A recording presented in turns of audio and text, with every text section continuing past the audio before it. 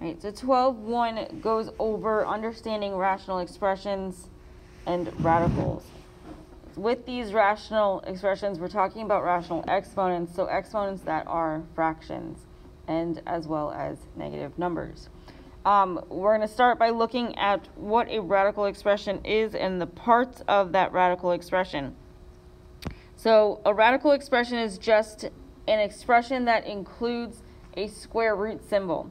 Those square root symbols have something called an index, which is the little number that's attached to that radical symbol. The number underneath the radical is called a radicand. You're going to hear the word index a lot in this section because we're going to be looking at a rational exponent and rewriting the rational expression in radical form. And that rational exponent is what helps you find your index that's attached to the radical. If we look at the first section of your notes, we're just rewriting the expression using radicals. When we rewrite this, the first thing that you want to look at is the term that is your base. That base is going to be underneath the radical. If it is raised to a power that's a fraction, like example A is, the numerator of that fraction is going to be the power. The denominator is going to be the index. So the power is going to stay on that base, and the denominator, which is your index, is going to become the little number attached to the radical.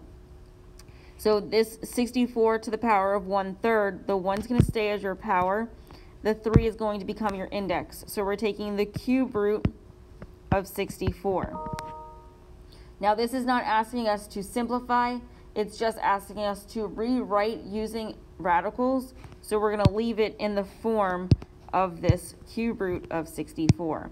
And the reason why we do not put that 1 attached to it in the exponent is because when something is not raised to the power, it's understood that that power is 1.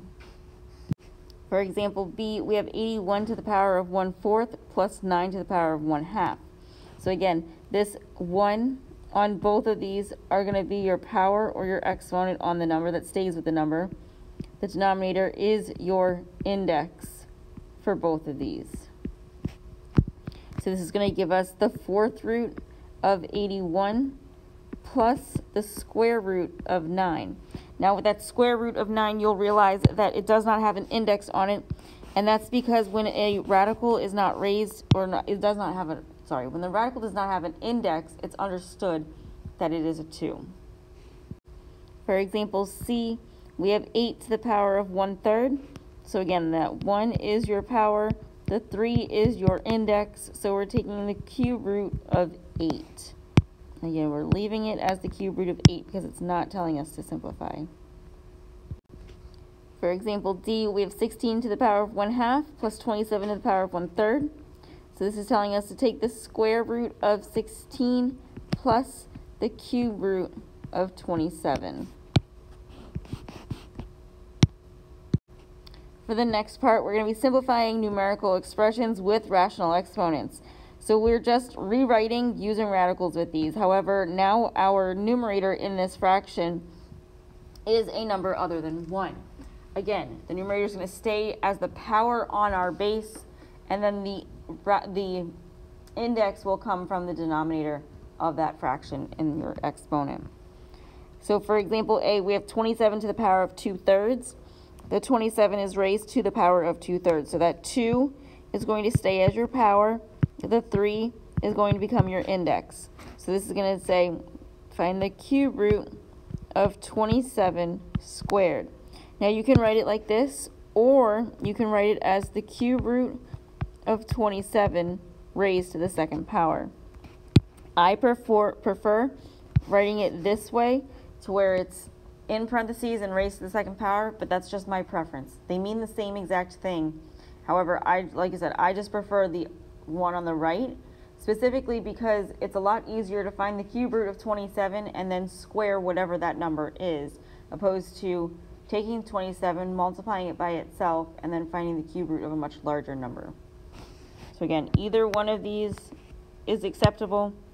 It's totally up to you which one you want to use. For example, B, we have 25 to the power of 3 halves. So that 3 is going to be the power that stays with the 25. The 2 is your index. So this is going to be the square root of 25 raised to the third power. And again, we don't need the index of that 2 on that square root because it is understood when there is not an index, it's automatically a 2. For example, C, we have 32 to the power of 3/5. So the 3 is going to be our power. The 5 is your index. So we're doing the 5th root of 32 raised to the third power. And for example, D, we have 4 to the power of 5 halves minus 4 to the power of 3 halves. The 5 is your power. The 3 is your power. The 2 on both of these is our index. So we're going to have the square root of 2 raised to the 5th power minus the square root of this is the square root of 4, not the square root of 2. The square root of 4 raised to the 5th power minus the square root of 4 raised to the third power.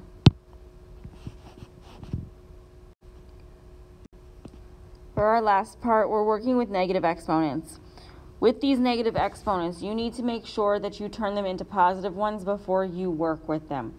The reason why is because an answer is not in simplest form if you have a negative power on it. In order to turn these negative powers into positive powers, you're going to take the reciprocal of the term that power is attached to. That will turn the power to be positive, and then you can simplify it. So we look at example 3a. We're just rewriting using positive exponents. If we look at the example A, we have 8 to the power of 1/3.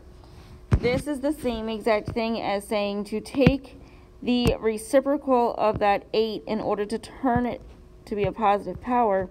So that's 1/8 to the 1/3 power. This would then give us, if we were writing it as a radical, so in a radical expression, this would also be equal to 1 over the cube root of 8. If you remember what we did in I think it was like the first or second quarter of this year, you would not be able to leave that radical in the denominator. We're not going to go through that right now, but this is just purposely rewriting these expressions using positive powers. So the whole thing here, the whole idea is to give your answer with a positive exponent. For example, B, we have 9 to the power of negative 1/2. Turn that 1/2 into a positive 1/2 by taking the reciprocal of that 9. So it's 1/9 to the power of 1/2. Now, another way you can write these is to take the 1/9, and have it be the power on everything. That means the same exact thing. So if you're more comfortable giving me what's in blue, that's fine. If you want to give me what's in red, it's the same exact thing.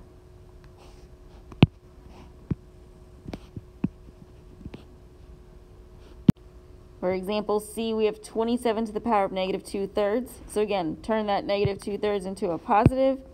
We do 1/27. If you want to do it to where it's positive 2/3 on the outside, you can.